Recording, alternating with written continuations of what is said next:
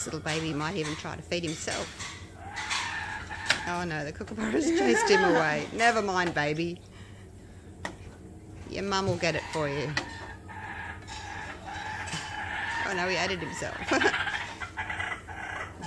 was lots of birds this morning.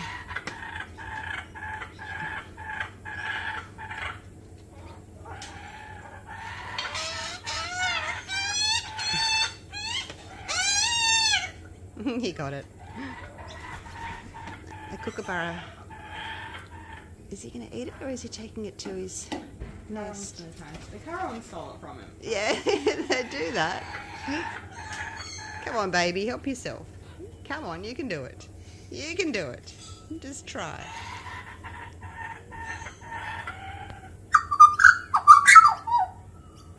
Is that right, Butcherbird? Come on, little baby magpie, try it. You can do it. Look at you go. Now what are you going to do with it?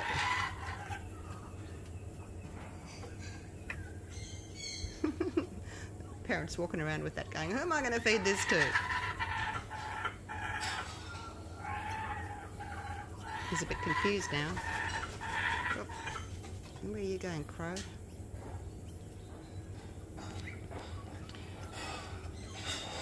Maybe just tip the rest of it over onto the grass. Yeah.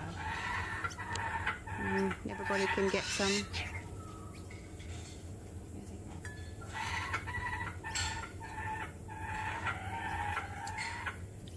Because those kookaburras seem to be a bit chicken, they don't want to come over.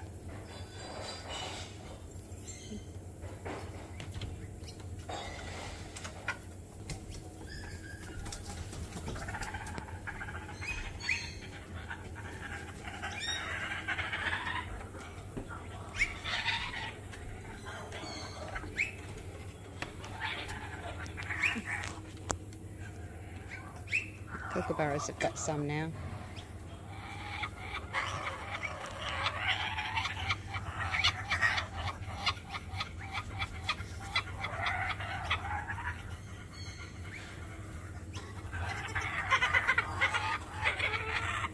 You got a piece, Cookie.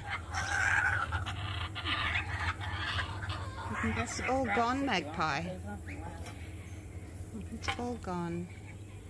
All gone. How much the crow's grabbing? Do you reckon he's got babies too, or is he just eating it? He's flying off. Maybe he's... don't know.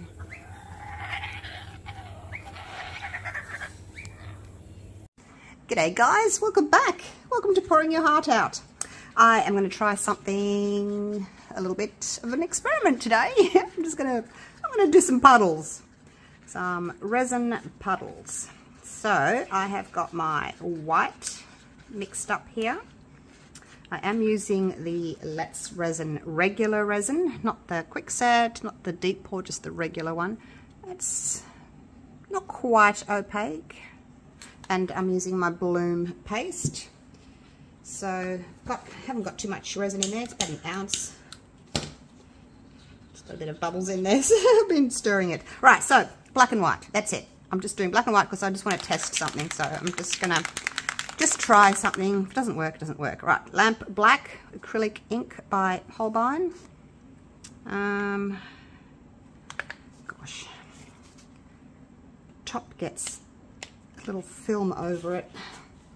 I do wipe them afterwards, but sometimes that's not enough. 1, 2, let's just try 2.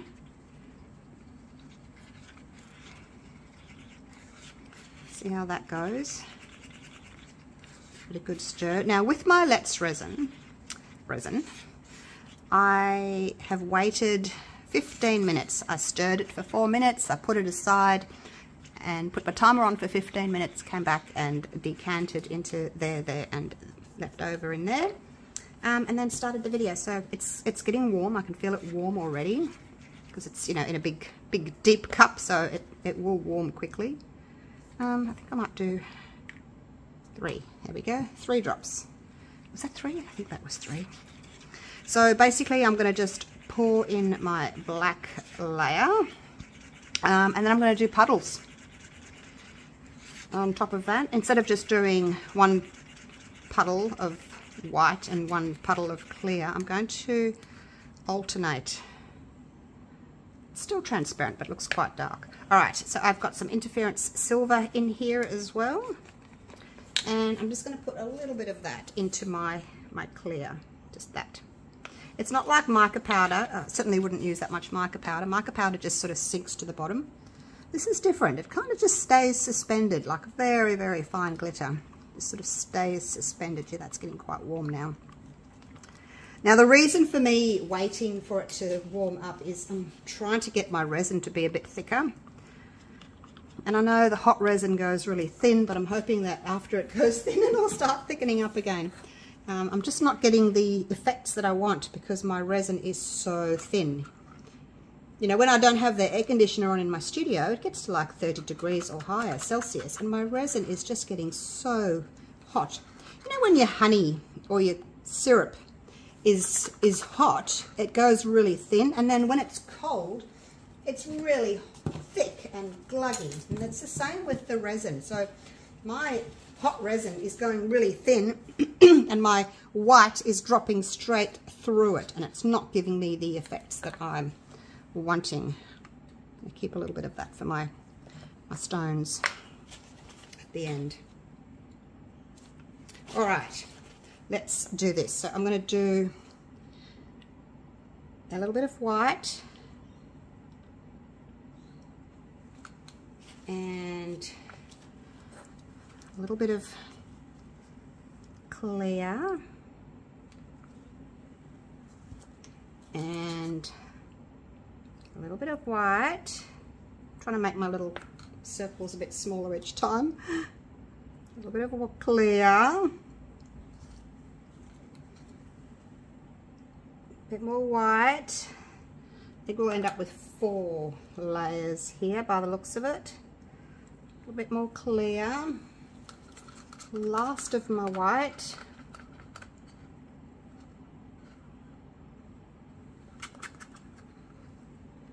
Going in the middle. Don't know what this is going to do. It might not do anything. It might be horrible.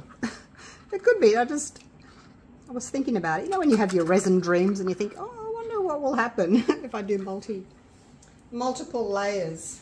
But yeah, just thought I'd give it a go. Now, I want to pour some of this in the middle, just a little bit, and then the rest of it, I kind of want to go around the outside to sort of push that white in. And see what that does. Like I said, could be horrible. Could be. You just never know what you're going to get, do you? Use the rest of that up. I don't want to put too much into the middle because I'm trying to get it to sort of close up in the middle. If your resin is still really quite thin, it moves to the middle quite quickly. But yeah, when it's a thicker resin, and the Let's resin is a bit of a thicker resin, it's a 1-to-1, so it's a bit of a thicker resin. And it doesn't move quite as well anyway. Now let's put a little bit of this little black stones in the middle. I think they're black. Could be chocolate brown. I'm not sure. Put some of those in there.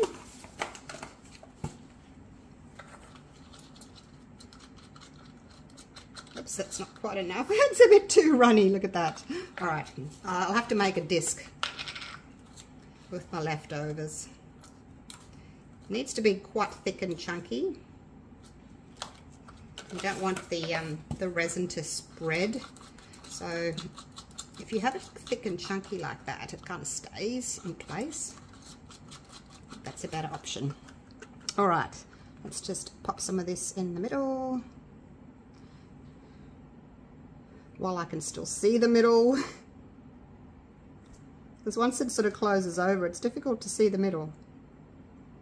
And with a stone, like it's quite heavy and it doesn't spread as much as glitter does. So we'll just leave it like that. All right, quick little torch. I don't want to overheat it by torching it because, you know, then the resin will get thin again and the white will drop. So try not to make it too heavy. Yeah, I don't know what's going on there. All right, we're just going to have to wait. I'm going to get these sticky gloves off. All right, I'll put you on a bit of a time lapse, and we'll see what happens. I'm a bit worried about that white. The first ring, it looks like it's dropped. All right, anyway, we'll see what happens.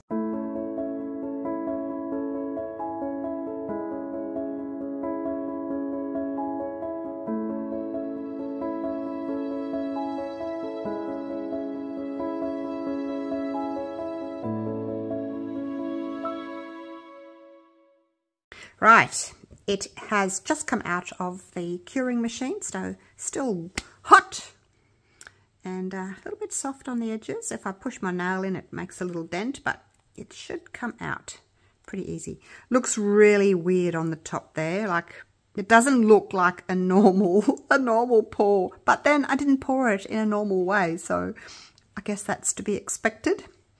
So, well, I don't know. I will link my large ice live edge mold for you down below if you are interested.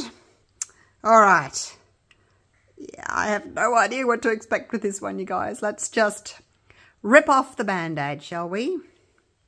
Ooh, look at that. It's like a yellow brick road. Off to see the wizard. Except it's not yellow. That is cool. It's like cobblestones. And it closed. Yay, it closed. Look, we've got the dark around the edge, that black around the edge. Not really, considering I just used black and white, it's not really grey. It's more of a beige tone. Can you see beige, or is it just me? That is really cool. It's almost like it's a, what do you call it? No, not a circle. I don't know. A spiral, that's the word. It kind of gives me spiral little feel to it. And there's the edge. Is that ice edge? Oh, let me know what you think of it, guys. I'm kind of in two minds. Like, I knew it wasn't going to be a traditional pour, but I was just curious to see what it would do. But yeah, it does look like cobblestones. And you can see like different rows, and they're all like different shapes. So I actually quite like it. And I don't feel as if I have to cover the center with a sticker, which is really nice for a change. All right. Okay. Thank you so much for watching. Hope you've enjoyed my little video. And that was pretty easy to do, isn't it? Definitely going to have to work on this again. I quite like it. My little cobblestones. All right. Thanks again for watching. Hope you've enjoyed my video. Come back and see me again next time, and we'll see what I'm up to then. You just never know. Love experimenting. Okay, take care, guys. Bye for now.